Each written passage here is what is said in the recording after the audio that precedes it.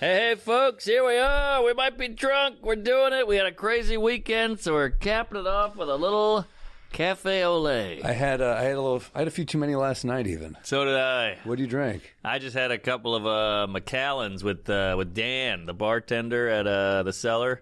Oh, nice. Fat Black. Yeah, it's my childhood friend. That's crazy. Yeah. Funny how it all comes back. New York, we all talk about this big city that never sleeps. I see the same people all day long, every day. Yeah, this city is, it's so hard. It's such a great city. It's hard not to drink. I know. I guess if your life is shit, you drink, or if your life is good, you drink. But that's true. There's just bright lights. It's late, and I'm like, oh, that's a cool bar. I'm going to go in there. I know, and the night, that crisp night, autumn air is great in New York, that October weather, and all your friends are around. You had a couple good sets. Give me a highball. Yeah. It's great. A few Negrones. Oh, yeah. And we pretty much drink for free over there, so it's hard not to get a nice cocktail. It's tough.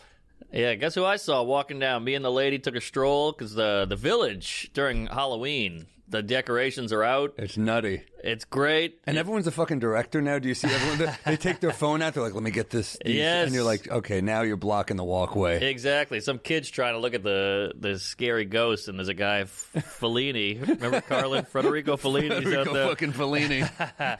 But I see a guy with white hair and a kid on his shoulders, and he's going, look at that, Daddy, look at that. You know, the kid's up there. Guess who it was? Who? Alec Baldwin. Oh, how about that? Yeah. I see him in my neighborhood all the time. Oh, yeah. Great dad. And I said, what are you, shooting the shit? No, I'm just kidding. Shooting joke. But I went, oh, wow. And I just instinctively waved. And he looked at me like, fuck off, and then kept walking. Yeah, doesn't sound like a great person. Well, I think he's out he needs there. He needs some press. Yeah, that's true. That's true. This guy's got a podcast where everyone's got a podcast now. Where you're like, I saw a famous person. Was he nice? Nah. Yeah, but I don't blame him. What's he gonna do? Like, hey, he didn't even know who I was, so I'm waving at him. You get people like saying hi to you sometimes, and like that's true. You always try to be nice, but every once in a while they catch you at a bad moment. Yeah, I was having a fight with my mom on the phone, and some guy was like, Sam. I was like, what the fuck? Yeah. And some guy's like, Sam. I was like, and he's like, oh, okay. But that's pretty good for mid fight. That's pretty good. Yeah. That's tough to do because I was hard to take a picture mid fight. Oh. Listen, you fucking inconsiderate. Hold on. That's all they want is the photo. I was at the airport and I had a flight fuck up. I had to call Delta, which is always a nightmare. And I'm on the phone with Delta. You got status. You go right through. I go right through, but you're still like, oh, my sky number is this and my flight time was that. I'm doing all that shit. And the guy was like, oh, man, holy shit. I listen to you all the time. We might be drunk. Yeah. And I'm like, shut the fuck up, because I couldn't hear the lady. So he hated me. But now he'll go off and tell everybody, oh, I met him once and he fucking yelled at me. It is funny to get recognized at a bad point. I know. Because you are Alec Baldwin. That is your whole life. Exactly. And I think what Alec Baldwin was saying was like, no photo. Like, don't even try. Also, he's one of those dudes that has had too many kids at too late a point in his life. Yes. This is the point of your life. You should be more restful. Yes. He's got a manslaughter charge and more kids. You're not sleeping as well as you. Plus, New York, there's noise. We're in the same neighborhood. There's a lot of noise. That's true. I don't know what's worse, the 8 kids or the manslaughter charge. It's a toss-up. Plus, the Hilaria Baldwin is no joke. That was rough. Hilaria. I mean, the yogi's already, it can go either way. Totally. You can be like earthy and kind of kind, or you can just be like, all right, enough about granola. Just have another kid already.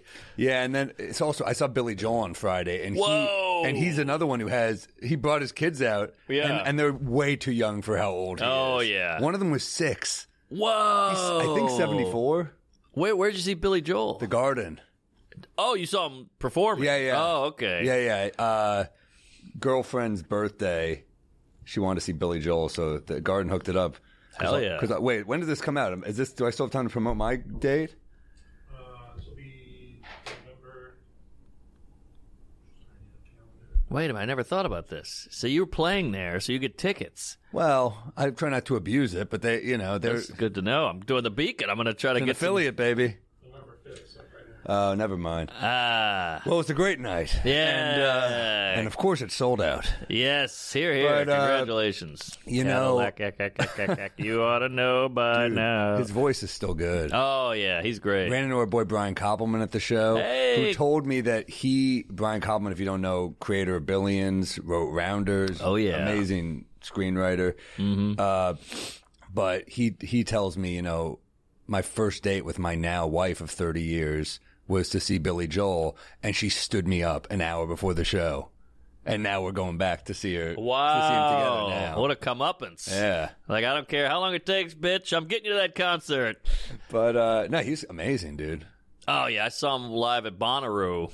And you're like, Bonnaroo, it's not really his spot, and he owned it. He had the best show. He was funny, too. Incredible. Oh, yeah? He had a story where, he said he talked about meeting Keith Richards on the street, and Keith Richards getting mobbed by paparazzi or whatever, and then as he's walking by, he goes, Keith, Billy Joel, and Keith Richards looked at him like, oh. Like that's not what he thought he'd look like? Right. Like a little self-deprecation from Billy Joel. I liked it. I love it. Not to mention you can't have a picket fence in his neighborhood because he will run it over. He really liked to get behind the wheel. He's sober for sure. Oh, okay, good. Oh, dude, come on. But he would legendary drunk. I'd love to get him on here. Damn, that would be an epic download episode. Oh. Billy Joel falls off. We'll bring in a keyboard. Just let him go. Well, the funniest part is like families singing along to his just depressing lyrics. His lyrics are so fucking sad. Yeah. But people sing along like as if, and John is a real estate novelist, which, by the way, what the fuck is a real estate novelist? Oh, good Do you guys know what that is? I never even thought about that. Who never had time for a wife. Yeah. He's sitting with Davy, who's still in the Navy, and he's with their kids, who probably will be for life. I'm like, that's not good not news. cheerful. No. What is it? Sounds like a woman to me. Oh, she's always a woman to me. Yeah. It's controversial now. But, yeah, got to change that lyric. But, yeah. It's about Chaz Bono. But, yeah, hell of an artist. Yeah. And still kicking. And I think he has a residency. Like, he does 10 a year or whatever at the Garden. It's amazing. Yeah, he crushed it. It was pretty awesome. Yeah. It's awesome that every song is a hit. Yes. And he'll no matter how famous you get, there's a little bit where he's like, there's a little song called Vienna. Didn't make the charts when it came out. I'm like, ooh, he's still kind of pissed about it. Yeah, he's bitter. Good for him. But it's like, you're kind of like, holy shit, that wasn't a hit. I know. They're all great. But Sama Bonnaroo, it was like Kendrick Lamar, Florence and the Machine, Mumford & Sons. It was all these big, hot, cool, fun artists. And then he came out at the end and blew them all off the table. I partied with Mumford & Sons one night. Really? They were cool as fuck. Yeah, they were awesome. I remember one of them was like, he's like, when you're like week 2 on the road and you're on your knees and you're blowing a line off the seat, I was like, I think we're doing the road differently. You guys go hard. Yeah, especially because their music is kind of somber. That's how it always goes, though. That's true. Clean comedian might murder you. Good point. Fucking Peter, Paul, and Mary. Look out. Yeah, Richard Marx. I heard he liked the heroin and the hookers. Well, Karen Carpenter, that's some dark shit, right? What was her thing? She starved herself to death. What? Isn't that right, Karen Carpenter? I know she was anorexic. That's what it was. Yeah, she died of that, though. Whoa, she went all the way. You see, yeah. End of the line. Heart failure. Yeah, but that's from the anorexia. From not eating. Always impressed when an American cannot eat. Good for her. It is. Everyone else goes the other way. It's not our specialty. No. I mean, we have another musician, Meat Loaf. Yeah. Named after food. It's a good point. Yeah. It's a good point, yeah. And he was a big guy. Wow. Man, look how thin she is. It's look sad. at that. Yikes. Such a talent, too. I know. Todd Haynes made a movie about her, and he just used dolls to do the whole movie. Oh, damn. It's weird as hell. It's pretty cool. Yikes. Dark. Dolls. Yeah. Wait, she's not in it, obviously. No. She's dead by the time it came out. Holy moly. Dolls. Musicians, I feel like most artists, it's always, even the people that you think are fine, look, everyone's fucked up, but there's something about, like, being a musician. I don't know. Like, it's hard to not be, to have some darkness there. I mean, you were talking about Cobain a minute ago. Well, also, music's tough because you're hot and then you go away. The whole, like, disco guy, Bee Gees, were the top of the mountain, and then disco was, like, the shittiest thing ever. It was, like, not cool, and they just were out of work. And also, the Bee Gees are fucking amazing. Amazing! Like, the tools that march that. What was that? Chicago? Where did that happen? Where they were like, "Fuck disco" and Oh yeah, the Cubs. The Cubs. Yeah. What is it? Field. Wrigley. Yeah, and fucking love the Bee Gees though. you see the documentary? It's amazing. It's great because they fall off. They're the biggest people on earth. Then everybody hates them, and they're nerds. And so they start writing for Cher. They start writing for Madonna, and then they get and they had rich the again. Islands in the Stream. They wrote. They wrote it. It's a great tune. They wrote a ton of big hits that you don't even know that are them. And they're all dead except one of them's left. Is that right? Yeah. Boy, That's a great doc. It's on Max. Yeah. I'll tell you where else I went. I went to the decisive game of the WNBA. I know some people are going to trash me in the comments for this, but I don't give a shit. I'm telling the story. Yeah, tell it. The Liberty, they're fun games, and it's sold out. Liberty. But they're playing the Las Vegas Aces, who are the best team. They have injuries. Liberty should have won. They don't win. But we have the MVP, Breonna Stewart. She's not the best player. The best player's on the Aces, Asia Wilson. Okay. But she got the MVP for some narrative decisions, whatever. Tough. They lose by 1 point. We're in the game. I see Sam J there, which is who you think you're going to see. Yes, at a WNBA. You give hope me a to black see. lesbian. Yeah. Yeah, you would hope. You right? hope. And then Her who? Not her who. ran Ashley Gavin too. Yeah, White lesbian. yeah. There you go. A lot of lesbians there. All right, as there should be. That metal detector took a while to get through. Catch my drift. What, the strap-ons? Butt plugs? What are we talking here? Keychain wallet. I don't know what I was going for there, but no, it was a good game. It actually wasn't a good game. They got Breonna Stewart played horribly. She shot 3 of 18. It was a terrible loss. Well, they should have won women. the game. Yeah, no. But as we're walking out, they're having the celebration because the Las Vegas Aces win. And, they're blocking the doors. I'm like, blocking the doors? I don't want to watch the fucking opposing team celebrate. So I'm trying to leave. Yeah. And they're like blocking us. Some pregnant woman bumps me. What? And she's with a much older woman. And I turn around and I say, we're all trying to leave. Yeah. And she goes, I'm pregnant. Oh, throwing that around. And my girlfriend whispers to me, that's Breonna Stewart's wife. Oh. The star of the Liberty. And I turn around and I say, if you're anything like Breonna, you're not going to deliver tonight. So, which I said as she walked away. She didn't hear, but other people heard. I got to laugh. That's a good line. Yeah. She boxed you out. She boxed me out. Yeah, wow. They Man. take good care of you at Barclays, dude. I'll Really? say that. I've never been in there. We're going to Knicks games this year. Dude. I would love to see, but that's not at the Barclays. No, it's MSG, Yeah. baby. We're going. But I would go to a WNBA. I feel like I could keep up with it. It's fun, man. Yeah. It's a fun experience. They got fucking Carbone in there. You get a little free rigatoni. Ooh, I've never eaten a Carbone. I tried to go twice, couldn't get in. Yeah, I've never been to the one in New York. Yeah, I've been to the Barclays one. It's right there in the Village, and I saw Schultz there with his wife, and they're like, "You cannot get in." And then Schultz looked at me, and I went, "Oh shit!" And I ran away. He was in there, feet up, big, like feeding his wife like Lady and the Tramp. And I was like, "God damn it, couldn't get in." Me and the lady had to walk away. Yeah, there's so much good Italian though in New York. It's like some of that shit's overrated, overpriced. Yeah. I saw Kim K there once.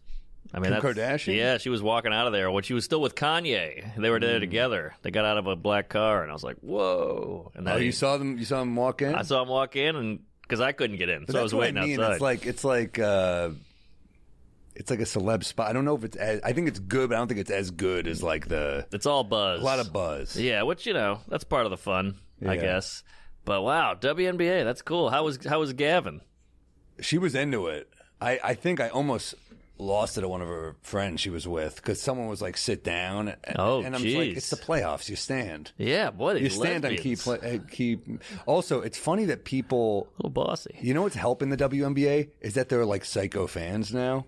Because there was a guy yelling at one of the women, "You fucking stink, fuck you!" And I was like, "That's what they need. That's equality. That's equality." Yes, that's how we would talk to the men. It's also funny that people think they automatically assume that you're a feminist if you go to these games, but there's dudes there who just hate women. Right. And it was a cheap ticket.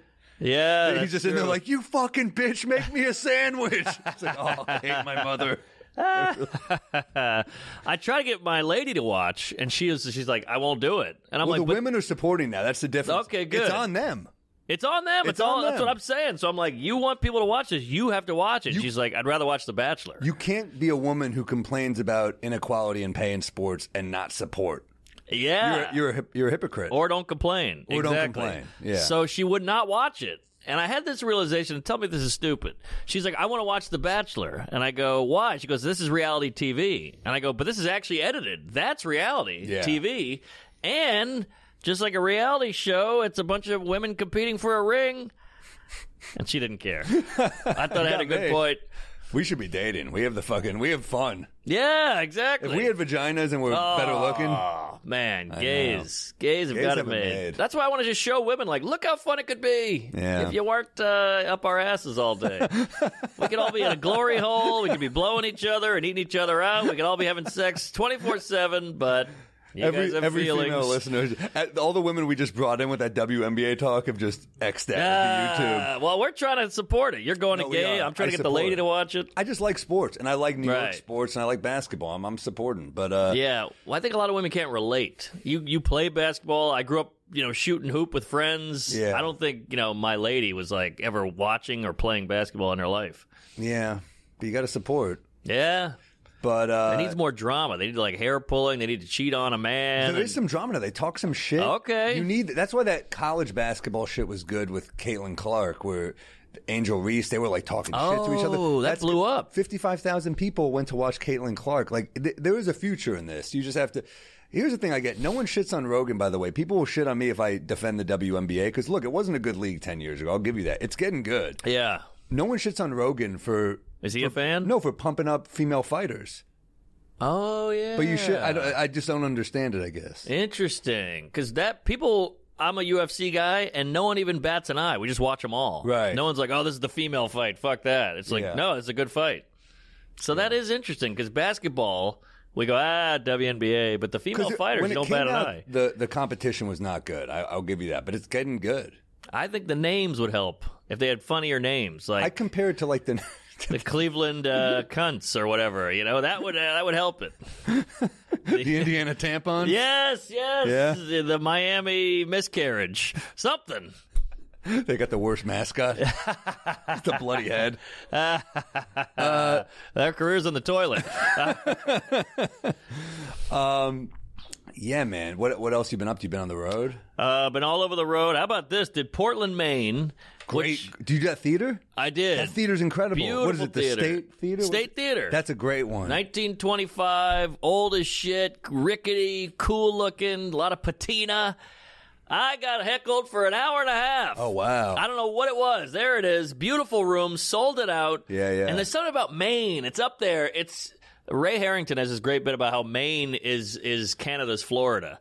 Because it's like hanging off the country. It's like the south of the north. Wow. Because they're wearing camo hats. They hunt. They're Republican. They're driving trucks. But then Portland's kind of bougie. But then Portland's bougie. Because you got that seafood. It's actually a vacation destination. It is. It's huge. And the hotels are kind of very nice. Yeah. They say more restaurants per capita in Portland than anywhere else. And the cruises parked there. And it's all lobster. It's great. It's like fucking Auschwitz I love it. for lobsters. Yeah. If you're a lobster, get the fuck out of there. They are coming for you. That's true. And we had lobster rolls in the green room. Of course, you got to do it up. But yes, it's such a cool place. It's a really pretty city. It's right on the water. It's a lot of like fishermen on heroin and tugboats and all that shit. Good stuff. A lot of LL Bean, you know, a lot of Whitey. But there's something about Doug Key went up, and Doug's funny. Doug's great. They were just not having it. They were like, what? No, boo, heckling, saying stuff. And he's like, what are you guys doing? I'm trying to do my act. And like one joke would hit, then another one would fall flat, and he's great. So he's been touring with me for a while, so I knew it wasn't him. And then I went up, and I had to just, if I didn't keep my foot on the gas, they would yell. Any like free moment, they would yell. So I was throwing people out left and right. You always have one of those. It's weird to have those in theaters. I had a good one there, but I've had other ones on this run that have been like, wow, that was work. You know? Yeah, I think they pre-gamed a little hard because when I talked to the bouncer guys after, and they're like, everybody we threw out was like legless. I was like, all right, well. It happened to me in Tulsa, but I ended up getting a gift of a guy he was so shit-faced, and he just kept, as he was getting tossed, he just kept screaming out goals. So I was like, fucking let him stay. It was like kind of funny. And ended up like getting him water. Then I was like, "Fuck, give him one more drink on me." And Oh, we ended up great. having fun, but they were bombed. Yeah. Tulsa, that room. Have you done that Kane's Ballroom? I'm going there soon, January. Fucking epic. Really? I love it. Oh, great. All right. And you got to hit up the DeMarco Slice, the pizza place. I'll give you the name. It's killer. All right. I'm down. Yeah, one guy we threw out went and bought merch from Doug and then put it on and ripped it in front of him. So they meant business, these guys. That's like the weirdest dick move ever. Yeah, Doug's like, I got your money. I don't give a shit what you do with the shirt, but Yeah, that's like fucking mean. it's a little aggressive.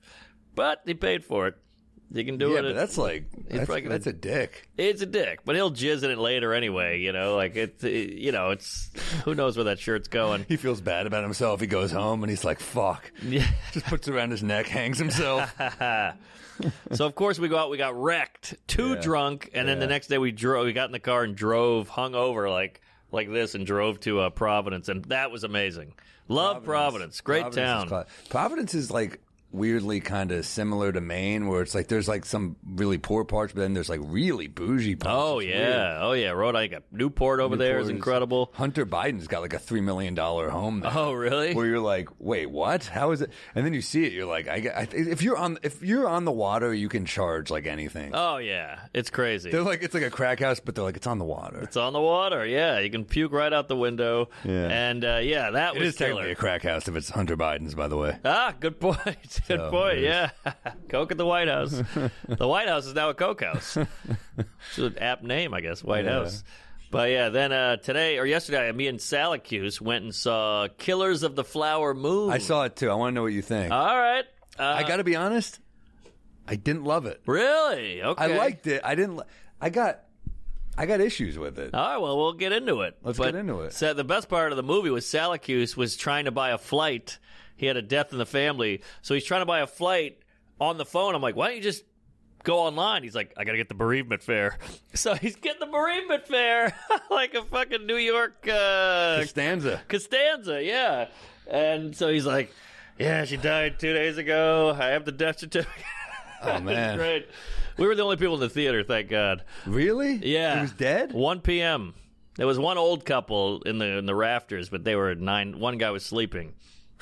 I heard his snoring. It was a long movie. It was very long. I thought it was really good. I thought it was great. Syracuse nailed it. He said, no tension. You know, every Scorsese movie, you got Ray Liotta like, oh, the helicopters, and we got to make the sauce, and you know, you're up against it, or the criminals are coming, they're gonna murder us, they're gonna hit us with a ball peen hammer and put our head in a vice like Casino. This was Right. kind of it moved, but there was never those like rape, murder. It's just a shot away. You know, they're shooting a guy in the back of the head. A car blows up. They push a guy in a grave. There wasn't that moment of It needed that opening. Ever since I was young, I wanted to steal money from the Osage Indians. yeah, exactly. They didn't have that, but I thought it was great and a psychological thriller. I mean, I got a lot of problems with it. please. First off, I love the book. I said this on the podcast before. I think David Grant's an incredible writer. Yeah. To me, in the book, the most interesting character by far is the detective, who is played by Jesse Plemons, the bureau inspector. Sorry, whatever. He didn't have a lot of development. No development. In real life, he's by far the most interesting character. I mean, he had this crazy life story. He came from this interesting family. He had tension with fucking goddamn, why is his name escaping me? With J. Edgar Hoover. Really? He had tension with The FBI director. So he wasn't accepted by Hoover because he wasn't like an Ivy League, buttoned up guy. He was more blue collar, and it was interesting. He did this amazing case. This was like that in the book. The most interesting parts are how they prosecute and develop, and you're basically getting it from A1. You're getting it from Ernest Burkhardt's point of view, who is a dumb fuck. DiCaprio. Yeah. He's a thick character. It's hard to for me, you bring up Goodfellas or Casino. Those are smarter villains. Yeah. So it's just I'm just like, all right. It's also 3.5 hours. I say with this type of movie, you got to make it either 2.5 or make it a fucking miniseries, man. Interesting. It's interesting to me that Scorsese, who I love, and I'm sure a lot of people are going to disagree here, but he's like all about saving cinema, and it's like you want to save it with a 3.5 hour slow burn. Yeah. I'll be honest. If I didn't read the book, I would have been confused as fuck by this movie because they're just introducing characters and not like kind of telling you who they are. Yeah. There's like all those tertiary characters in the beginning. Barnaby comes in, the detective comes in. He got, well, I don't want to say anything. Yeah. But yeah, you're right. There's a lot of people. Even with, at one point, I was like, who was that who got stabbed? Exactly. Who is that guy? There's a lot of that. And I was like, if I didn't, I don't know, I would have been pretty confused. It looks beautiful. Beautifully shot and beautifully edited. And the actors are great. The acting's It's amazing. a Scorsese movie, you know? But I got a beef with Frasier. I thought Brendan was weirdly over the top. I'm here to declare. I'm like, what are you, Foghorn Leghorn? Take it easy in the courtroom. I think that's how they talked in the guess. 20s. But it was weird. Yeah, it was a weird choice. It also looked like, I was like, man, this guy, did he keep the bodysuit from The Whale on when he came over right? here? He looked exactly the same. I thought he was going to jerk into gay porn at one point. By the way, Lily Gladstone Amazing. was such a subtle actor, and amazing. her face would say so much. Those eyes and everything. It was really, I've never seen her. She's going to win the Oscar. I'm calling it right now. Also, I don't know. I guess I just didn't love it. I don't know. It's like, for me, to do a 3.5 hour slow burn, Salakis, yeah, he's right. There's not a lot of tension. Not a lot of tension. There was a lot of just kind of boring scenes, and also the way, I don't want to give too much away if you haven't seen it, because there's stuff I want to say, but if you haven't seen it, it is still a new movie. Mm-hmm. I'm glad I saw it just because it looked amazing, and I just wanted to know, but I didn't love it. Yeah, all right. That's a I good love take. Scorsese, and I Yeah. love his passion. I think the way he ended it, I was like, that was powerful. That ending was badass. It was badass, but I just think there's so much more he could have done. Yeah. And I really, that was just such an undeveloped, Jesse Plemons is such a good actor and it's such a Crazy. good character, and I wanted more of him. Yeah, he was like, I don't want to say weak, but just there was not much to him at all. He was just the long arm of the law. And also, I think if you're going to write characters who are this stupid and evil, like Ernest Burkhart, you know, you have to really expose their stupidity, and those were the funniest scenes. Like, there's a Right. great line where Jesse Plemons shows up, and I'm not giving anything away here, but he just, you know, his character shows up and he goes, "We're here to investigate, to look into the murders," and Leonardo DiCaprio's character goes, "What about him?" And he goes, "Who did him?" Got a big laugh in the theater. It's just, but like, that's the level of stupidity you're dealing with, and Yeah. I wanted more of that type of stuff, because then Right. dealing with them in court, you're like, wow, they're fucking sleazy and and awful. dumb and sociopathic.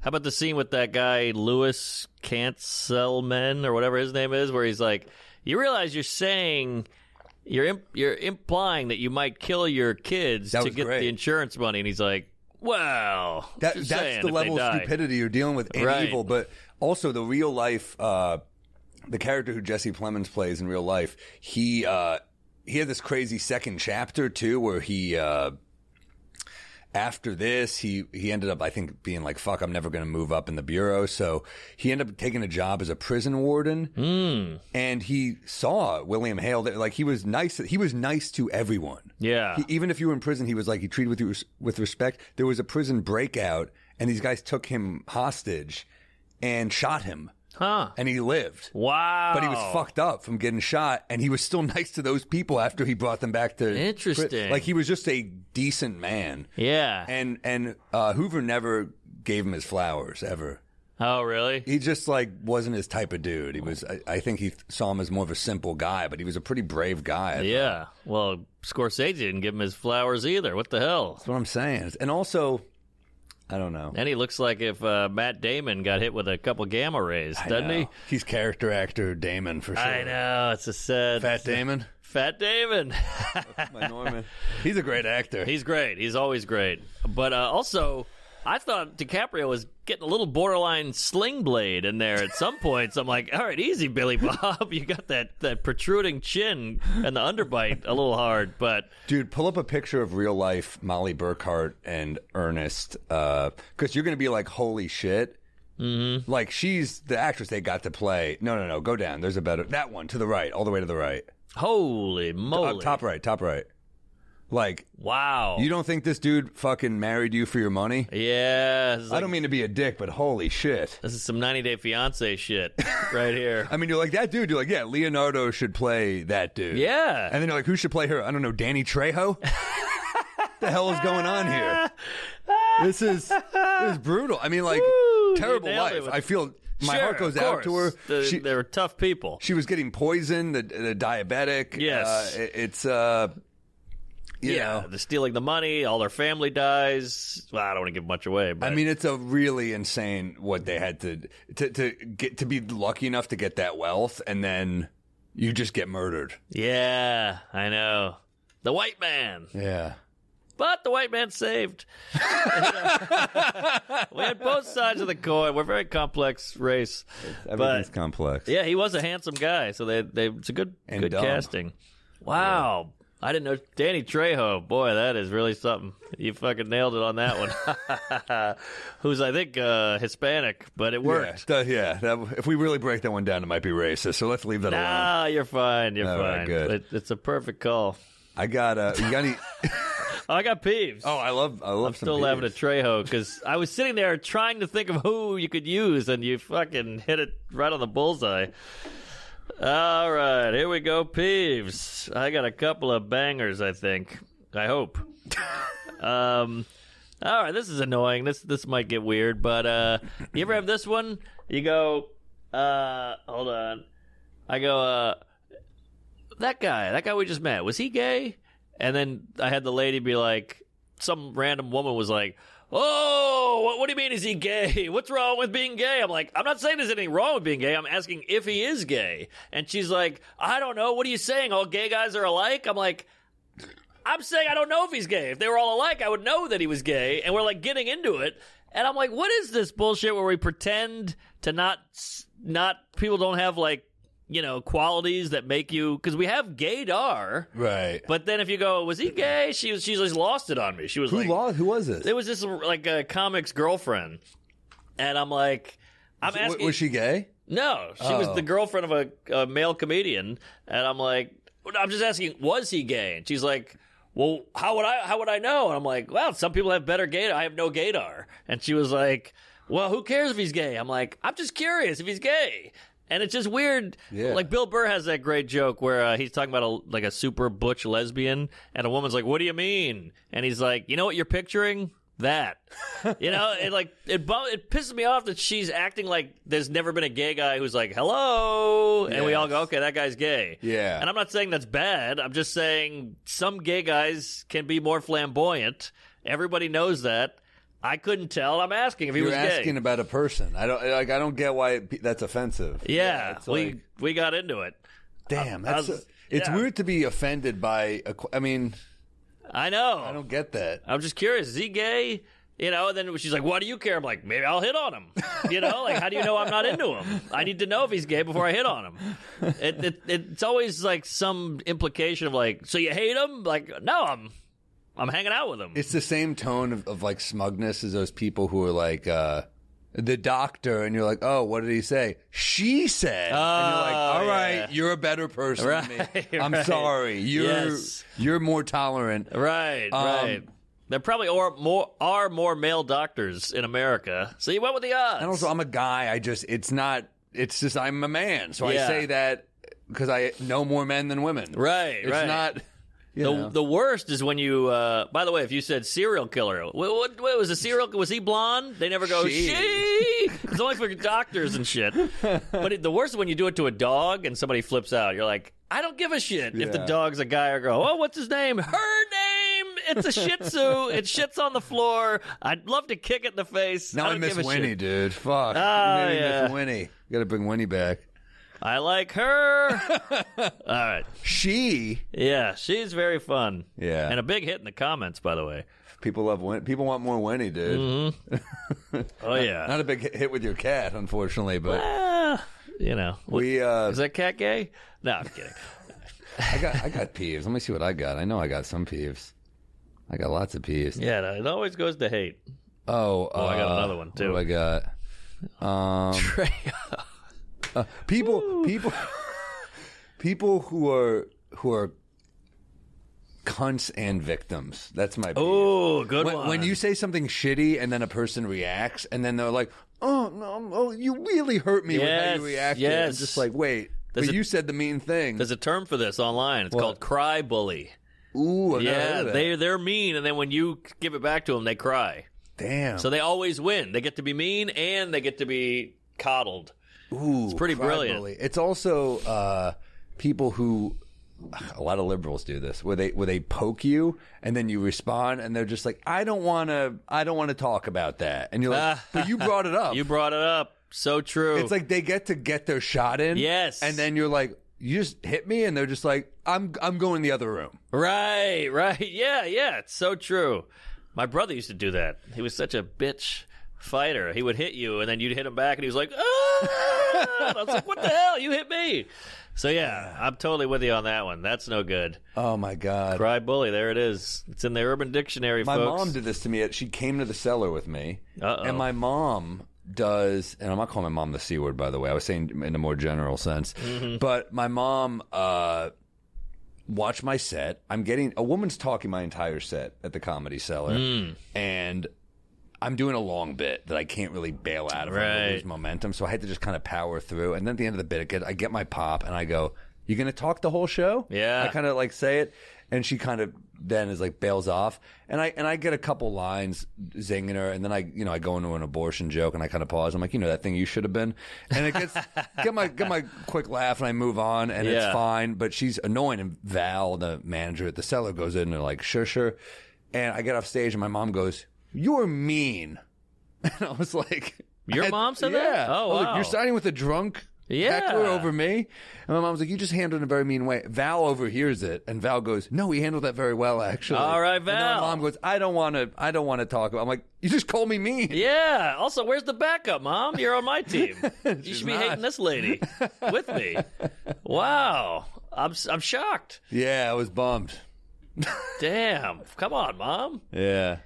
And she started it. This She other lady. started it. I know. It's just... You could have been a lot meaner. You could have gone in on her. You did one line and got out. I just said to her, I was like, you know how many years I've done the road? Like, you think I would have survived in papered strip malls if I didn't have, like, the...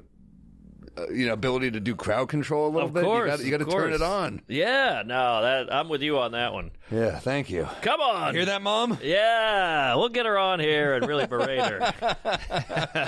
We sit her down. She's like, no, I'm not. Yeah. I can't. Yeah, no, we're all fans. I love you, but, Mom. I love you, geez, Mom. that- We're good. We patched it up. Well, that's the thing. If you talk during a show, like you're open now. You're Exactly. You're a target. So that's on you. Yeah. All right. How about this peeve? Hold on. All right. What is it, farting in people's faces? Is that the peeve? If it's not, I got one coming up. Okay. Hey, We Might Be Drunk is brought to you by Factor. It's the age of convenience, baby. We're constantly trying to save time whenever we can. With Factor, America's #1 ready-to-eat meal kit, you'll never have to cook again. Talk about a game changer. Factor delivers chef-prepared, dietitian-approved meals straight to your door. They're always fresh, never frozen. Just heat them up in 2 minutes and dinner's served. Choose from over 35 weekly meal options with fall favorites like cranberry pecan chicken, apple Dijon pork chops. With so many options, there's something for everybody, and the whole family will love it. Factor's awesome. I can't cook.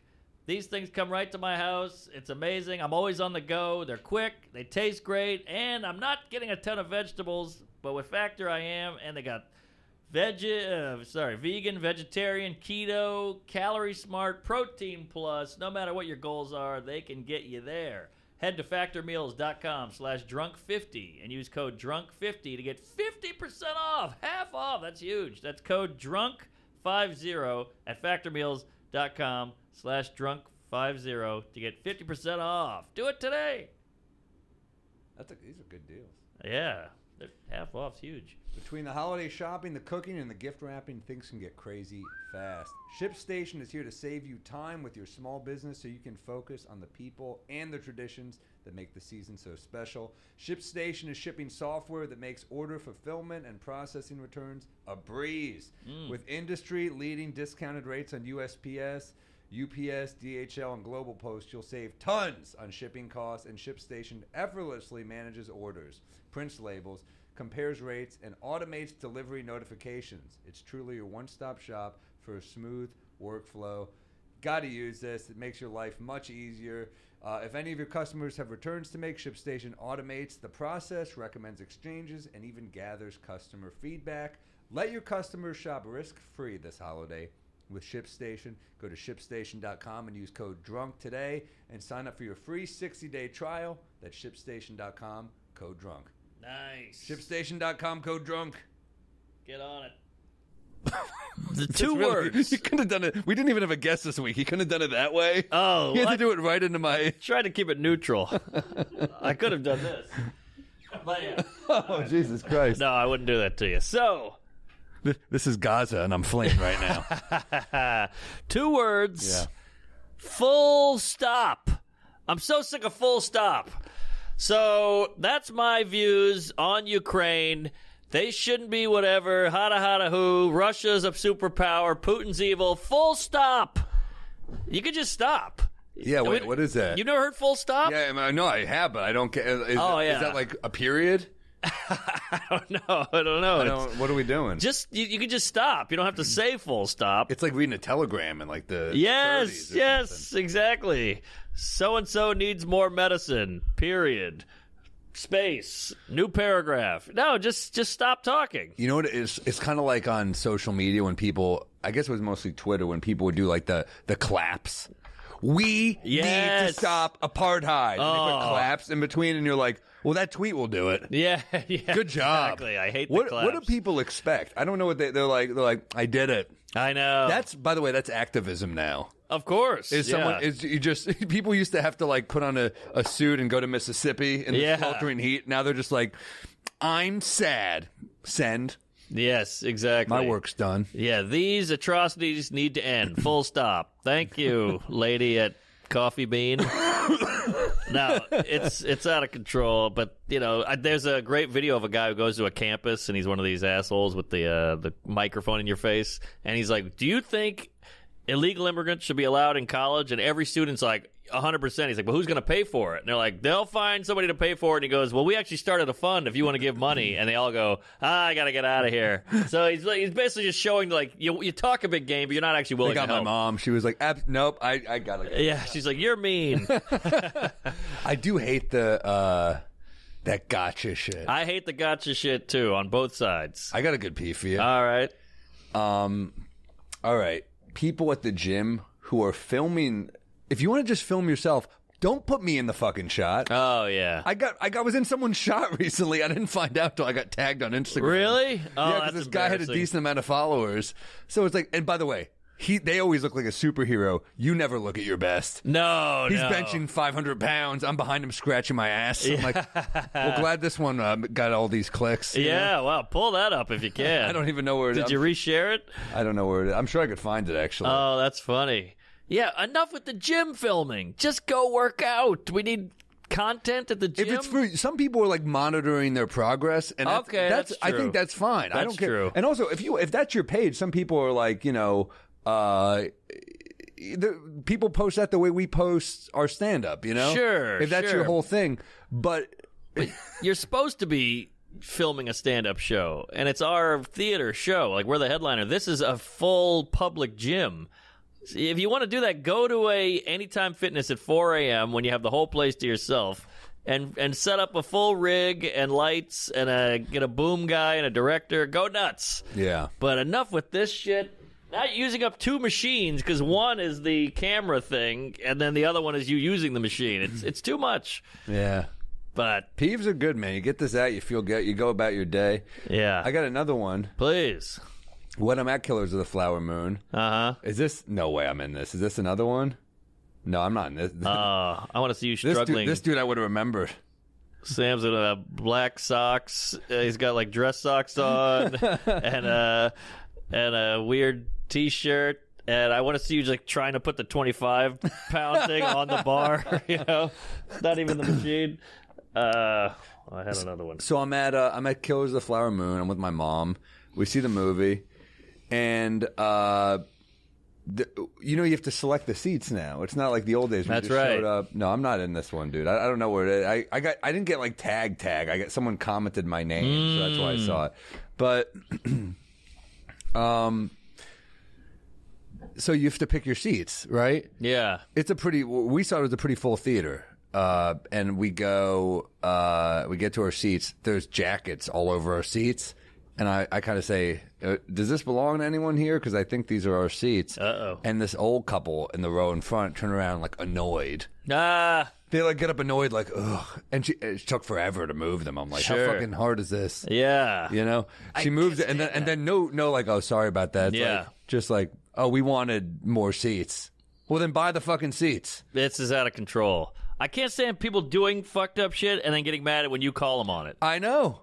That's the whole society. Cry now. bullies. Cry bully, completely. And we need a drill sergeant to come in there with a fucking whistle and crazy arms and be like, shut the fuck up, you apologize to him. We need somebody to keep these people in check because they just keep doing it. We need that guy from the college campuses with a mic. Do you think this is okay? yes, bring him in. Do you think it's okay? Well, I was talking to List, and he figured out how he got COVID. He was at Chipotle, and this lady kept coughing and coughing, like big, wet, loud cough, and he kind of gave her one of these, and she was like, everywhere I go, people give me dirty looks. I'm coughing. I'm allowed to cough. And you're like, and then she goes, you should get a mask. And he's like, you're coughing. Why am I the bad guy? And by the way, that person like is COVID. Is COVID. You're not, you don't just have COVID. You're COVID. Yes. You're a pandemic. You're ruining lives.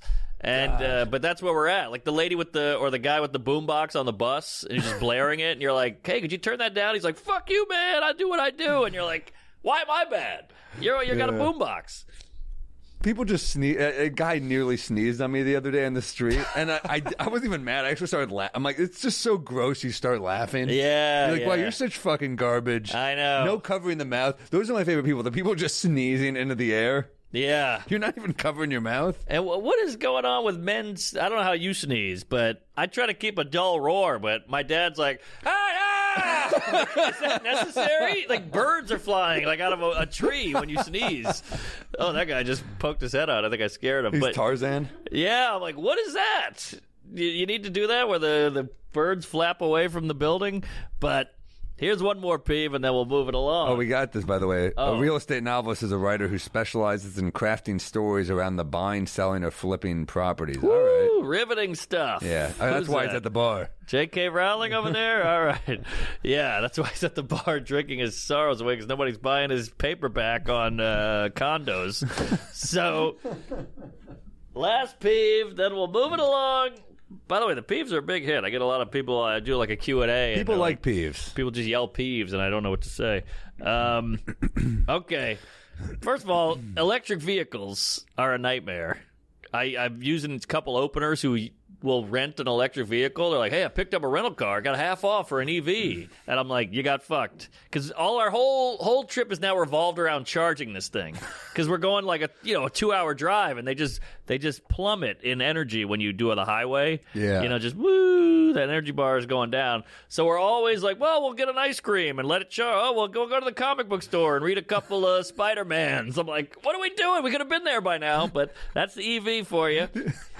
So the electric car just has Todd Barry's voice. I'm not driving anymore, dog. Yeah, I'm done. Exactly. This is a super secret car drop-in.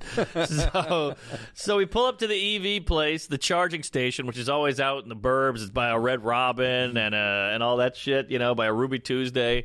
And it's a concrete jungle. You got the 12 Tesla chargers. They're all full, and there's a line. So we're like, God, not only is the charge a half hour, but the line's 20 minutes. So now we've lost an hour doing this shit.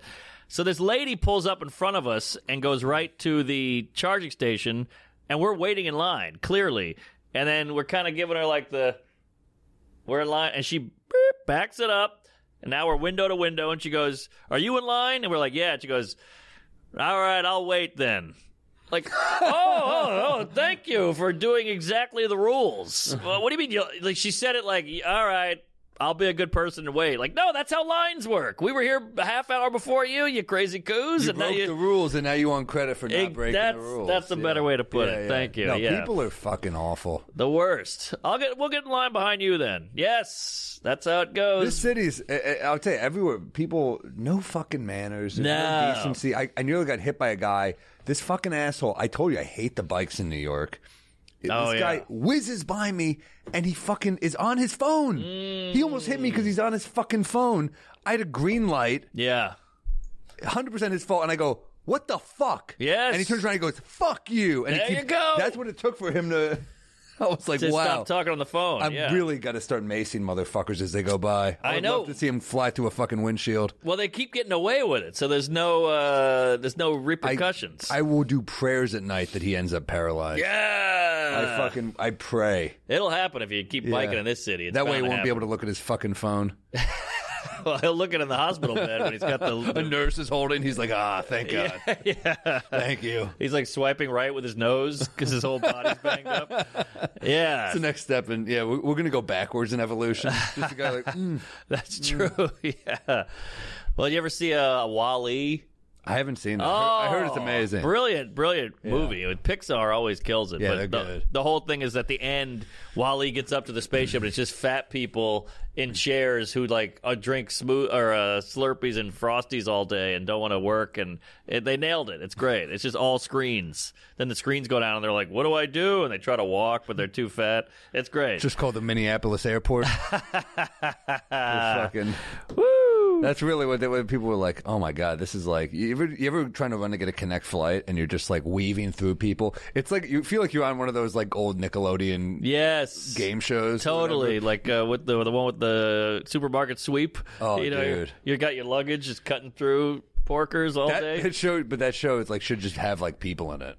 You have to get around people too. That's true. Goddamn. But yeah, a lot of airport running. People have seen me running like comedy, I hear it whizzing by, and I give it one of these, but you can't stop, or you're done. Yeah.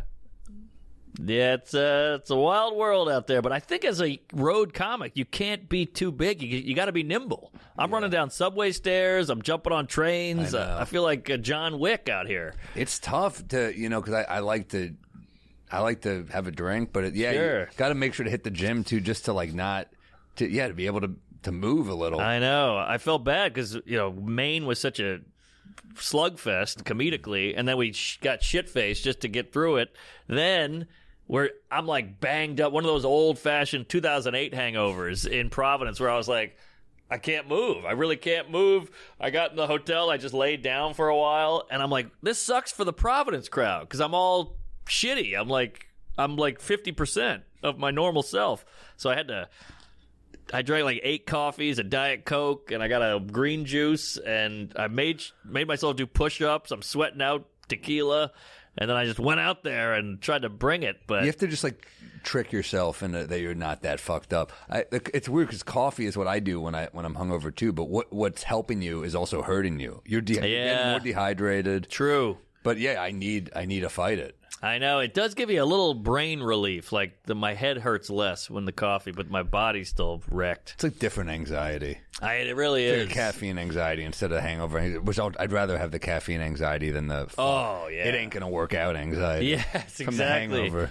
And I feel I can see myself on stage. I'm like a second slower. Like, if I was not hungover, I could have thought of something here. But you're just a little foggier with the hangover. Yeah, it's a little tougher. You need that brain moving, firing on all synapses or whatever the hell. You know what I was watching the other day? Have you ever seen this movie, old Mammoth movie called House of Games? No. It's with young Joe Mantegna and Lindsay Krause. No. It's fucking good. House of Games. What's the Rotten Tomatoes? It was good. I call that a Dave and Buster's. House of Games. Yeah, it's good. Oh wow, 97%. It's slick. It's about con men. Okay, I like con men. Mantegna's cool as fucking it. All right. I don't even know who Lindsay Krause is. Yeah, I text List about it, and he goes, one of my favorites. What? So, yeah, it was a cool movie. I know The Game with Sean Penn. Another great movie. Fincher. Fucking Fincher, dude. Yeah, so good. I told you my Fincher story. No. Oh, I think I must have told you this. I worked on Benjamin Buttons. You did tell me this. Okay, yeah, PA, and I got to see him fire a guy. I forgot that was Fincher. Yeah. Threw the hat down like out of a movie. The whole thing. Stepped on it. God, you'll never work in this town again. The guy was like, I'm so sorry, Mr. Fincher. He's like, get out of my sight. I never want to see you again. That whole thing. It was awesome. And then he pushed him off a building. And it was all a game. Yeah, yeah. Damn. Oh, yeah. Then I had to get his coffee after, and I was trembling. I was like, here you go, sir. I was like 19 years old. Oh. How did he take his coffee? Oh, shit. I think I just got him a black coffee.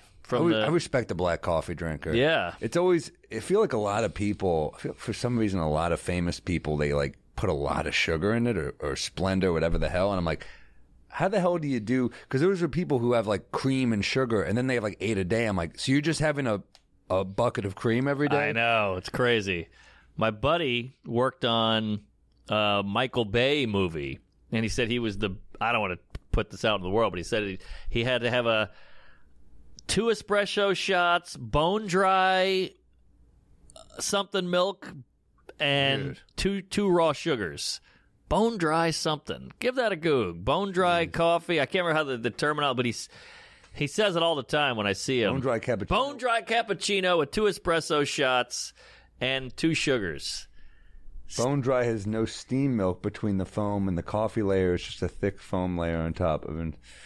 Man, famous people are weird. Yeah, they really want their thing. I just am like, coffee. Just give me... And people are like, I don't know. I'll just drink it black, then it's fine. Yeah. I'll put a little milk in usually, but like... Same. Who gives a shit? I know, but I think part of it is just, let me just see if you were listening and if you give a fuck enough to do what I said. How important am I, kind of thing. Or some of those dudes are just really picky, I think. I think they're like, some of these people that made it to a crazy level are obsessive about every detail. Yeah. And that's another thing they're obsessive about. But that's what's great about being a comedian. Even if you get to... I'm sitting there with Colin Quinn and Jim Norton last night before when Nate was going on. And Colin Quinn was... Everything Norton said, he was like... Shut up. What? And you're like, you need that. Norton's a big comic. Yeah. But he'll never get to this bone dry cappuccino place because he'll have Colin Quinn's voice in his head going, bone dry? Who do I think I am? Fucking Frank Sinatra?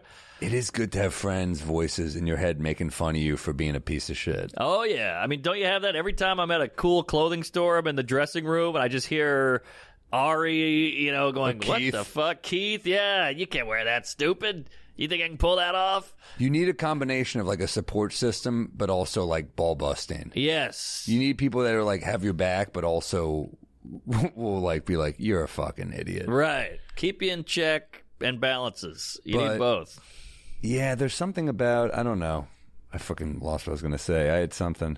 Well, you need a little fun every now and then. Every now and then, buy that leather jacket or whatever. Yeah. No, look, we're on stage every night. We should look presentable, but you do need that voice. Yeah. Keeping you down a little. I think there's something about also LA or cities that are more isolated where you just don't. That's true. It's what are you going to get ball busted over speakerphone in your Corvette?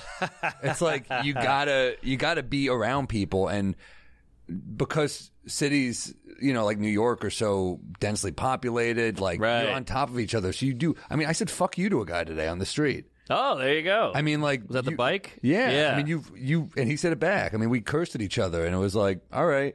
I mean, for better or worse, I fucking can't speak. For better or worse, we're kind of like stuck in this, you know, with our neighbors. Yeah. And you're going to have the good and the bad then.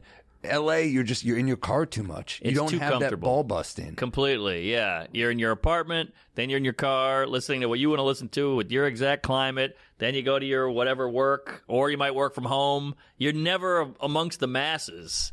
New York will keep you. It's all masses. Well, you're right. In LA, it's like you're in your car. Welcome to Fresh Air with Terry Gross. Yeah. In New York, you're on the subway. Some guy goes on, "Shut the fuck up!" Right. Just some crazy guy screaming. By the way, there's a type of whatever fentanyl, whatever drugs people are on the street. There's a type that makes you there's like the conspiracy theory batch. Have you seen that?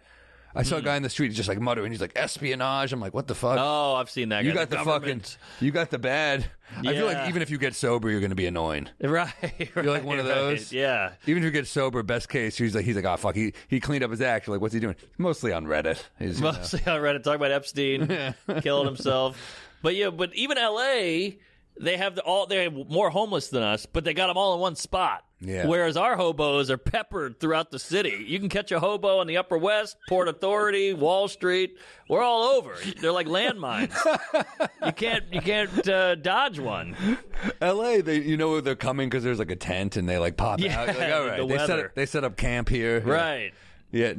LA is like Kurt Russell escaped from L.A. Yeah. Right, and then New York is more just like, all right, they've integrated. They're among. Yeah, it's more like Frogger. Like, Yeah. oh, there's one over here, there's one over there. There, you're like Skid Row, done. Stimulation. Yeah, There's tons of stimulation. But I think you're right. I think you take the good with the bad. You need a fuck you every now and then. And It's good. It's yeah. good for you. Like, I'm mad in the moment, but then a lot of times I realize more and more, like, when I'm mad in the moment, it's going to lead to a bit. Like, discomfort is, I think, actually good for your life. Oh, 100%. Yeah. I had that moment on the flight recently. You ever that moment on the flight where you land and then you're just on the runway? Yeah. And you're mad, but it's fucking funny. It is funny, but at the time, you're like, of course, but when you take yourself out of it, you're like, it's funny that I just landed from Portland, Oregon. Yes. And we're here, and Yes. I can't move. Like, And you can't move. You have to distance yourself enough Yes. to be like, this is a funny thing. That's true. Once you're in the cab, you're like, it's funny, but... Right. No, that's a good point. Oh, I had something. You brought something up, and it made me think of something. Yeah, you got all the way across the country, and now you're... I'm drinking Salacuses now. Do it. Because fuck him. Yeah, well, he's not here. Snooze, you lose. I can't remember my Portland point, but I lost it. But yeah. Something about But this downtown? This is what New York does to you. One time I was in the way of the door or something. I was like really into a pod on my earbuds, and this big guy at the end of the car goes, "Hey, curly hair, move!" And I was like, "Oh, geez, sorry. I didn't know all these people were mad at me." I was like so in my own head, but even somehow curly hair hurt my feelings. I have curly hair. I'm fine with curly hair, but just the guy going, "Hey, curly hair!" I was like, "Oh, that kind of hurt a little." But that's what a intent can do, or tone can do. You're demasculated. I mean, there's like a moment where you're like, "There's more to me than that." Yes, but exactly. this guy doesn't know that. Yeah, and in hindsight, he could have been like, "Hey, homo. Hey, white boy. Hey, pussy. Hey, queef." White boy wouldn't have hurt as badly though. Yeah, I don't love white boy. Yeah. I guess I grew up with white boy. Well, in that connotation, it's negative. Yeah. I guess there's nothing good. But I am a white boy. Hey, so. buddy. Buddy's not bad. Buddy's not bad. But even with the right tone, Buddy's like, "Oh shit." Ooh, buddy can suck. Yeah. You ever have that guy? Oh, I used to have a guy who was like, "Hey, buddy." I was like, ugh. Yeah. You feel wet after someone says. Yeah. Not the good kind of wet, like fucking. That's true. You're like, ugh, buddy. Yeah, I don't love that. Yeah, but curly hair sucks. I know, and there's nothing wrong. I'm not ashamed of my hair. Curly would have been worse. Curly's worse. Hey, Curly. That's true. Hey, Curly. Why is Curly bad? Because he didn't even have time to say hair? Yeah. Curly hair. That's true. I'm trying to think like things that would hurt if someone yelled. Well, if you were like, "Hey, Mexican," is way worse than "Hey, Mexican guy." Neither, you don't want to say that to anybody, but like if you're like, "Hey, Mexican, move." Hitting them with a group is rough. And that's like fighting words almost. But I think this guy was somewhat trying to be efficient. Yeah, and cordial. Like, "Hey, you with the curly hair." But he just said, "Hey, curly hair." But at the time, I was still like, that stung a little. But he's not wrong. So that's fucking funny. It's something about it. It was funny. Later, I realized that was funny. Having to get people's attention. I mean, yeah. I had one. This is a peeve. Man, we're peeve heavy this week, aren't we? It's been a while since it's been just me and Mark. So yeah, we're getting it all out. I had a guy. You ever have the guy like say what's up to you? Mm-hmm. At a show, and you're like, "Yeah, what's up? How are you?" And then you see him again a few blocks later, and they're just like walking with you, and you're like, "Is this guy gonna fucking walk into my lobby?" I know. It's a weird where he's just like, "Yeah, so I saw you back there," and you're like, "How long's this gonna go?" I have that all the time because I don't know you. Right. I don't know if you're crazy. Yes, and we're all fine with the "How you doing? Hey, let's chat it up." But it's what's the shot clock on this? Because this could go for 3 days. That's what you need. You need an interaction shot clock. Yes, a buzzer needs to go off. Totally, like the Oscars speech. We need a guy to be like, we need the orchestra to start playing. We need the and you're like, all right, we're going this way now. Yeah, right, exactly. Yeah. And break. All right, we need the blackjack guy to go. You're done with the small talk. Do you gamble at the casinos? I dabble. For me, gambling is like eating pizza at 2 a.m. If I'm drunk, I'm all over it. And I went to Skankfest, and you drink all night. Everything's a party, and you're staying in a casino hotel. So you're like, "I'm going home. I'm going to be a Which good casino boy." Was it? Which casino was it? The Golden Nugget. So not even a good casino. Yeah, but that's what's good about casinos like that is the gambling's pretty cheap. That's true. They got some cheap tables. That's true. Like Vegas Vacation, it was like 50 cents for what is it? Paper rock scissor game, and then what number am I thinking of was a game? It was really funny. Great. But I get out of this strip club. It's 4 a.m. I'm like, I'm going to bed before the sun comes up. I'm hammered. I've been doing shots all night. I get to the casino. The 2 Are You Garbage guys are at the craps table. And they're like, Norman! And I'm like, woo!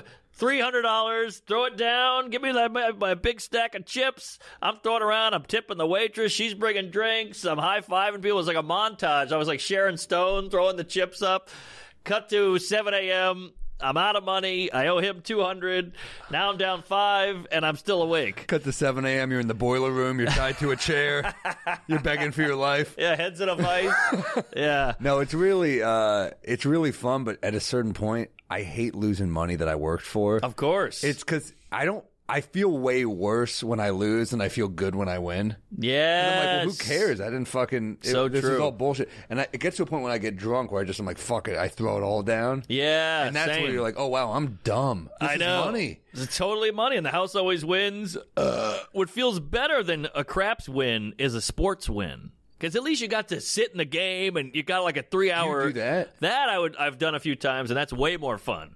Because I'm sitting in the sports book with 8 guys in a leather chair drinking Bud Lights going, oh, go, go, go, go. He did it. And so it's a win and a win. You get the money and the game was awesome. I do it a little. It's crazy that the Middle East is on FanDuel now. You can pick a side. I thought it was in poor taste, but no, I don't really do it, but I should. It's fun, and it's also like it makes games you're like kind of into way more fun. Yes. Like the baseball playoffs is fucking fun. I'm into. Oh, yeah. And it's like they got Jeter now doing the. Oh, really? They got him doing the booth, and it's Jeter, A-Rod, and Ortiz, and you're like, this is good for baseball to have those great. names. So And we can all hear about them spit roasting Madonna. Let's get into that talk too. How many of you have been in Madonna? Yeah. No, it's good, and you throw a little money down. I don't do it enough because I actually just like watching. But you're right; it would take it to the next level. Yeah. I would bet with my heart, though. That's the problem. I'm too much of a Knicks fan that I would fuck up and bet with my heart. It's true. It really makes you judge a team. Like, all right, this guy's wife's pregnant. He's been drinking a little. He's on a blow charge. You know. I was just watching Uncut Gems because it was on TV the other day again, and like just So how much good. he knew. Like, Yes. oh my god, just to be that level. Like that, you know what's crazy? That movie stresses me the fuck out. Oh, it's a great movie. Talk but about tension. But it stresses me out. Yeah, And it's it's incredible. not me. And it's not even a real character, but I'm I know. stressed out. But that's a hat tip to the filmmaking, the Safdie brothers. They're amazing. Amazing with the buzzer, and then they letting him in. He's like, hey, the door's not working. All that shit just compounding. Amazing. How scary Bogosian is. Yes. And Reggie, is it Reggie Miller? Not Reggie Miller. Garnett. Yes. He's great in that movie. He's great. The guy's wife or the girlfriend's fucking some dude. He's got so much shit going on. It's great. Just that type of line must be so stressful because there's people like that who exist who just lie to the point where you're like, how do you we know some of those types of people in showbiz, obviously, but like their whole life is just like I know. I would be stressed all the fucking time if I just imagine like just lying to everyone. Oh, just like, this is worth this. Don't worry, the money's Everything. coming. Yeah, everything. Everything. Don't the money's those like people we've worked with like, Oh, we're like yeah. the check's in the mail and you're like I don't think people do that anymore. I know. I think they just wire it. They're like it's in the fucking mail. I've gotten some DMs where they're like, I bought your merch. It never showed up. And I'm like, whoa, really? I feel so bad. I'm like, how long's it been? They're like, I got it yesterday. I'm like, well, it's mail. Give it 2 weeks at least and then DM me. You scared the shit out of me. I thought you were going to come to my house with a bat, you know? But yeah, people get worked up. You start to realize why companies now, you can't even call them. Everything's automated. They're like, boo-doo-doo. If you'd like assistance, try our website. And you're like, what the fuck? Let me just talk to somebody. But people are too nutty, I think. It's hard to talk to everybody. Yeah, people are losing it. Yeah. I think every once in a while you ever get like a person on the phone and they're like, and you're like in a bad mood, but they're crazy and you're like, this ain't going anywhere. No, it's just two heads button. Because I mean, some of those people are like so understanding. Like Louis had that great bit, remember? Like I don't want this woman in India to do my airline call. I want some fucking fat woman from Texas. Yes. How are you, sugar? Yeah, you want that lady. Yeah, she doesn't care about my problems. And, Right. Right. But it's so true. You got to get the right person. Man, he had some fucking. Oh yeah, he had some classics. Classics. I actually saw him yesterday walking. I saw the movie, and he was walking through the village. I haven't seen him forever. He looked amazing. Really? He was like thin. He had a cool outfit on. He had like a corduroy green jacket with boots, and he had Lennon glasses on, like the circular ones. I was like, who are you? Yeah, he dresses kind of cool. Yeah, he had a hot lady with him too, I might say. Yeah, it's funny when you see those guys. They're kind of like, especially they're in that period of their lives where they're just like all the fashion stuff kind of comes together. Yeah. You see like Louis or like Chris Rock. You're like, that's a cool fucking jacket. I know. A little moolah goes a long way. And Yeah. he seemed centered. He was like, hey, how are you? Man, I haven't seen you in a while. And I was like, oh, hey. Because anybody Kisses you on both cheeks. Yeah, You're like, what the fuck is... he's French now. Yeah, he's... But he looked great, and he was in a great mood. And I was like, I just saw the Scorsese. He's like, it's great, right? It's great. He got all into it. I was like, oh, yeah. Couldn't wait to get out of there. I wish I liked it more. I didn't hate it. I just was like, I just wished he went a different way with it. But Yeah. But I also love Scorsese, and I love his passion. Like, did he come on before the screen? Right? He comes on before the movie. Yeah. I love how much he pours into it. But 100%. And I do think in his old age, because what is he, 80? 80. He's 80. So I think in his old age, as you get older and kind of more relaxed and low-key, his movies have. You know, like The Irishman is so long and drawn out. And But that's this my point. It's like, it's weird that they're now all so long. I know. Because I think it's like almost like an old person. Your stories get longer. Yes, and exactly. You don't, but like, that's not a good thing. No. Like, my grandpa was a better storyteller in his 70s than he was at 88. Yeah. You know what I mean? Good Like, point. you lose that edit button, I think. Well, yeah, it's like a Biden speech, you know? It's a little over here, a little over there. It's the same thing. Yeah, you're right. With the age comes the longer story, the more boring story, and he's a legend more and more, so you're getting less no's. That's a good point. So maybe the edit button is a little less frequent. Yeah, I don't know. Because his editor's old, too. Thelma Shoemaker, or whatever her name is, Shoemaker, who's great. Yeah, but legend. they age together. They're like, Is it top 5 Scorsese for you? It's not for me. top 5. Well, now we got to do top 5. Yeah. But you got Taxi Driver, Raging Bull, Goodfellas. Hard not to put those 3 automatically in. That's 4. Wait, what was it? Taxi Driver, Raging Bull, Goodfellas, and Casino's not my 5. oh wait, I guess you're right. That is 3. What else? What else you got? Casino, Gangs of New York, Departed. I love The Departed. Mean just in Streets. terms of rewatch factor, The Departed's fucking incredible. I love Cape Fear. I love Aviator. I watched Cape Fear. Cape Fear's got crazy good rewatch value too. Great. Talk about tension. Tension, and it's like Color it's of kind of funny and dark. Yeah. That's what I mean. Like this So one's many. a hard one to add humor to because it's such a morbid. Yes. But he Story. always punches in a little bit of humor. Uncut Gems. No, That's he's not... a producer. Oh, okay. Yeah, we got to go director. Wolf of Wall Street's pretty good. Wolf of Wall Street's great. Yeah. That was like his last, I feel like, banger. Well, that was like you were talking about like slower pace. That was fast paced. Yeah, that's true. I love Shutter Island, but it's not in my top. No. But I do love it. Taxi Driver might be number 1 in my mind, or Raging Bull is amazing. God. Hard not to put Goodfellas one. Also, dude, I wouldn't say it's one of his best, but it's hard for me not to put After Hours in my top 5. After Hours. I love that movie. Amazing. That's like so unlike him too. Yeah, King of Comedy's great. That's Cape a great Fear's one. great. Yeah, After Hours. God, he's got so many. Yeah, he's one of the greats. One of the greats. So I had a weird.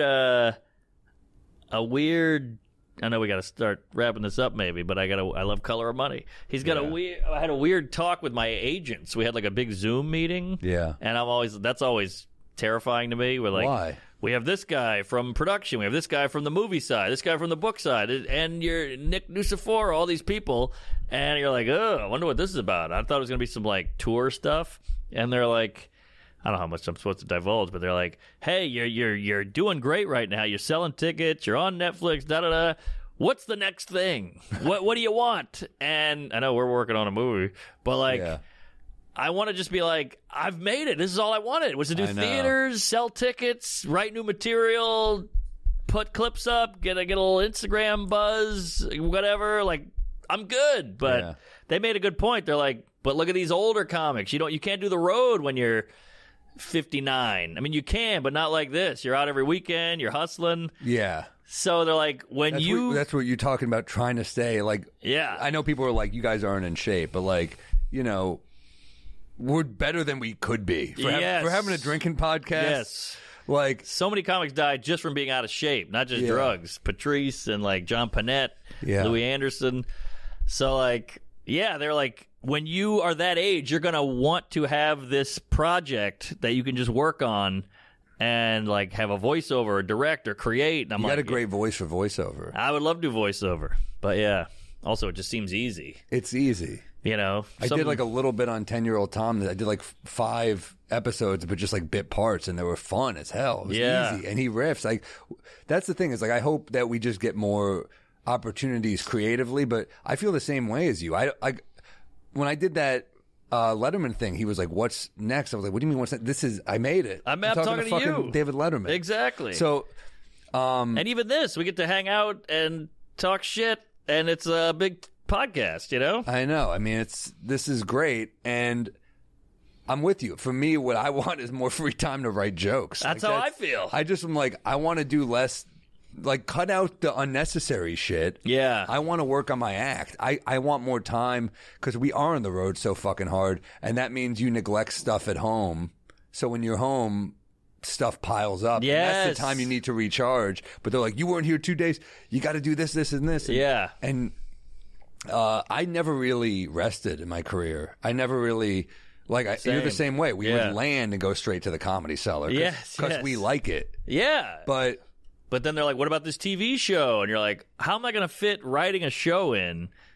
Like, we were working on this movie. We have a producer guy. We have writer guy. We have us. I think the movie's going to be good, man. I think so, too. I don't want to give too much away because it's going to be a long process, but, like, I think it's in a good place. Script is already amazing. Yeah. And we haven't even punched it up yet. Yeah. And it's already funny. So we got to make edits and stuff, but, like, damn, I'm pumped. I think, like, you and me in a buddy comedy is, like, it's going to be fucking easy and fun. And and we know all the comics, but sure. Well, we're taking it we're chipping away, as they say. And we got the whiskey. The problem is, we had that whiskey interview today. That was that was stressful. Yeah. This guy really, what do you call him, a slasher? He called him an old slasher. He was like a Texas, shit-kicking, hard-ass guy. He was like, I never heard of you, boy. I'm like, I don't know. I've never heard of you either. Yeah, you seem successful. Yeah. I mean... You're doing great. We're doing great. Let's It is be when a guy takes a meeting with you and goes, I've never heard of you. And you're like, you didn't Google us before the meeting? Good point. Yeah, you ever heard of Netflix? Tonight Show? He perked up when we were like, well, we've done these shows and stuff. And he was like, oh... But yeah, I feel like he was throwing around whiskey industry terms just to make us look stupid. Probably. Like, we're not. It worked. Yeah, we look stupid. Yeah, he's like, where are you out of? And we're like, I think Indiana. Yeah, I had an agent on the call, and he was just like, well, that was rough. And we're like, yeah, that wasn't good. And it was 11 of them. I was wearing boxers under the screen. I just woke up. So yeah, it was very professional guy in a button down, and then a couple of comedians and a couple of guys with like dim lights on Zoom. Yeah, we sucked, but whatever. I mean, we still might. Yeah, he took the meeting and Bodega Cat. I bet he Googled us at this point, so that helps. Just watches our shit. Not for me. I bet that's the type of guy where he's like, not for me. Probably, yeah. He feels more like a Ron White guy, or maybe a Nate Bargatze. Yeah, I could see that. Yeah, but. You live, you learn, and we'll figure it out. Somebody's going to jump on this thing. Bodega Cat, man. We need New York distribution, for the love of God. Please. Clubs are willing to have us. They've already agreed to it. And bars. We got lots of... So, yeah, that was the tough thing. But I see their point. They're like, you're going to wish you had jumped on the iron when it was hot in 20 years. I think we are, though. I think that them being on it means you will. Right. And it's true. This touring right now is not sustainable for life. Of course. But my thing is, and you've had this too, I've pitched I don't know, 17 shows at this point. And again, pitching with no juice, just going, hey, I got an idea. Will you take a meeting? And they go, sure, even though they're just filling out a quota, they're doing work by taking a meeting with me. They're not actually going to make anything. Yeah, can you do 4:30 p.m. on a Friday? Yeah. You're like, yeah. That feels important to you. In Santa Monica, where you'll take 2 hours to get there, then 4 hours to get home. Do you remember that? Do you remember, remember going to pitch shit in person? All the time. You Holy lose your whole shit. day on 2 pitches. But then I've tried that, never gotten anything. Then I've had 8,000 auditions, never gotten one. Not one. So it gets a little frustrating when they're like, what about this movie? And I'm like, I'd love to be in that movie, but I'm not going to get the audition. So I know. Also, it's like, I feel like the shit we're going to get is when people are like, I like you, you should be in my thing. That's it. As opposed to showing up blind and they're like, oh, we went with Johnny Depp instead. Yeah. Like, you had me competing against Johnny Depp? Exactly. It was for a guy who fucks crazy woman, too? Of course he's going to get it. Right. I wouldn't get a role for a Mark Norman type. I could go in for that, and they'd be like, we're going to go with Shia LaBeouf. It's so true. Yeah, Lewis Black had that story about he lost out in the part of Lewis Black. Oh, really? So, that's yeah. right. That's right. But that's what it is. I mean, like, we're going against these like fucking people who they approach acting the way we approach comedy. It's going to be a tough process. Yeah. But yeah, man, you are striking while the iron's hot. You're restless. I think we will set up the next chapter. Sure, but it's like that Hedberg joke where they're like, "You're funny. You're good at comedy. Can you farm?" What other things can you do? Like, well, I did this. That was the whole point. But yeah, but when you were pitching stuff, you didn't have the juice that you have now. You got people who are going to want to make stuff with you now. And the thing is, now, do you ever think you'd be at a point where, like, if someone was like, I want to cast Mark Norman as, like, the wacky neighbor on this sitcom, and you'd be like, I don't think I have time. Yeah, that's now, crazy. If you're going to make a show, it's your show. That's true. And that's a good place to be in, where you're like, I'm good over here. I feel comfortable. I'm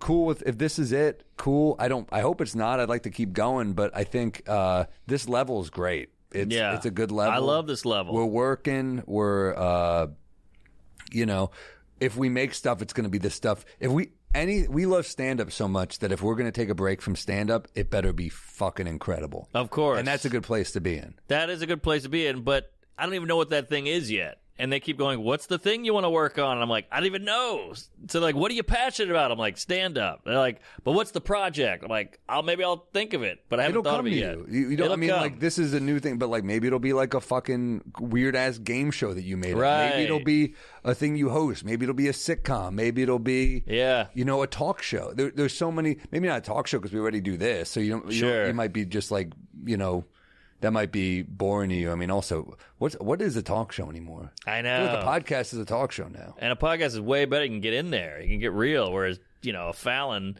you got 8 minutes. You got to tell a silly story that's been pre-approved. He laughs, and then the lights go on. I will say, though, I do kind of like the interview with the crowd. I like the crowd. I like the idea that you have to it makes you on your shit. That's true. That there's a crowd that you have to get.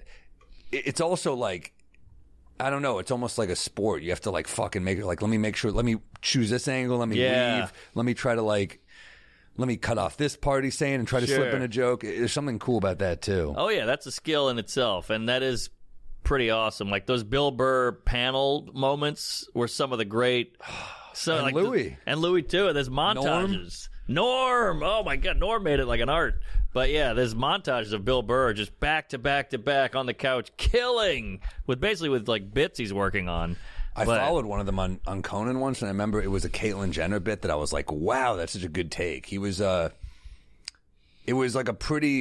like progressive, but also not progressive at the same time. And I was like, wow, what an amazing way to go both ways. It was like almost like he was saying like good for her, but also like, give me a minute. Yes. And I was like, that's a very fair response. Yeah. He's like, if a guy had a beard for 20 years and walked in without the beard, you'd be like, what the hell, man? You changed. Yeah, it was great analogy. It was a great segment to follow because the crowd was in stitches, and you're like, I'm getting to follow Bill Burr. Yeah. How cool is that? And Bill Burr awesome. Just crushing.